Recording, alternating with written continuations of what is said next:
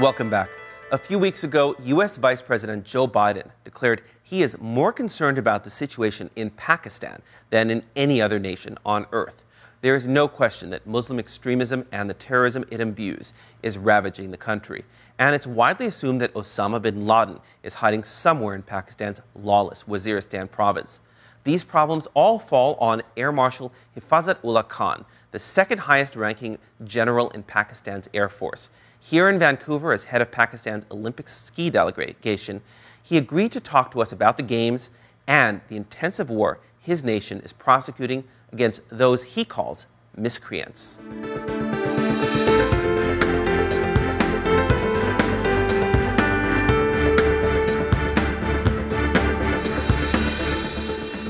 Air Marshal Khan, thank you for joining us. You're here in Vancouver for the Winter Olympics. You're from Pakistan, a country with a lot of mountains. How is it that it's taken so long for Pakistan to have a ski team? This is the first time ever. Thank you very much. I must thank you for getting me on your program. I think it's a question which will crop up in anybody's mind as to a country like Pakistan having so much of snow and in the northern areas. Basically, it has been because of the lack of appropriate infrastructure related to ski. Pakistanis as a nation, we are a very sports-loving nation, but ski has been virtually unknown. And the ski existed only in Pakistan Air Force. The resort was in north of Gilgit, a place called Naltar. And the resort was made basically to train the air crew.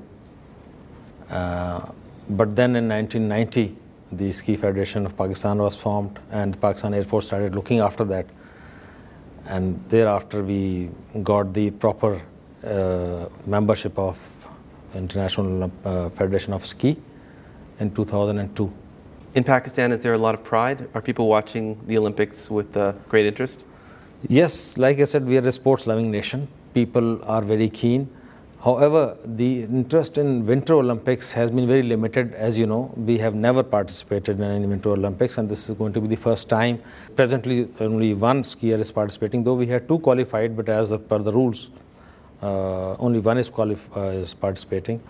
Who knows, next time we may have a bigger contingent in the next Winter Olympic Games. Well, the Olympics must be a nice distraction for the people of Pakistan from all the troubles with the war on terror, certainly with India, with all the different issues going on.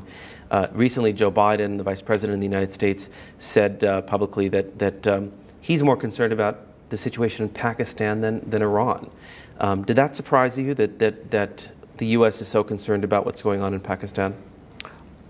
Well, this concerns political domain, but as a normal Pakistani citizen, I can comment that yes, the matter everybody is concerned, in Pakistan also. However, having said that, one cannot overlook the achievements of government of Pakistan, Pakistan as a nation, and the armed forces of Pakistan with respect to the extremists who were destroying the peace and trying to challenge the rate of the government. The successes that have been achieved by the Pakistan armed forces are unparalleled. 2009 was a watershed, and you could see that how much of control was wrested back, and they are on the run. Do you feel, as second in command in the Air Force, that Pakistan is winning the war on terror? I have no doubt that we are. If you take a look at the operations in Swat last year, in 2 months we wrested the control. It was with the extremists, and the leader was Mr. Hifazat Ullah, as you must have known his name.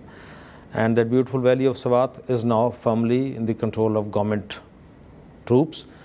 They are there, and the civilian administration is being restored, and the people are happy. Their marketplaces are busy, and people are back to their normal way of life. But then when you look at something like North Waziristan, where some people think Osama bin Laden, other Al-Qaeda and Taliban folks are up there, that seems impenetrable to the military, doesn't it?